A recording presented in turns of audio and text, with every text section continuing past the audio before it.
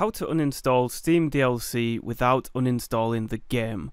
So all you have to do is right click on the game in which you want to remove the DLC. So I want to remove the latest DLC of The Binding of Isaac. Right click on the game and then go to Properties.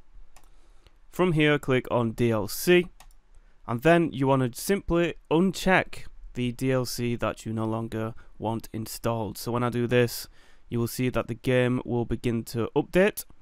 This is repatching the game so that it no longer has the DLC. So now if I right click on the game, go to the DLC, we'll see that it's still unchecked, and if I launch it, if everything has gone correctly, then the game will no longer say Repentance on the title screen. So there we go, it's now Afterbirth Plus, which is the previous DLC, and the latest DLC is no longer installed on the game. So that is how you remove DLC on a Steam game without uninstalling the game.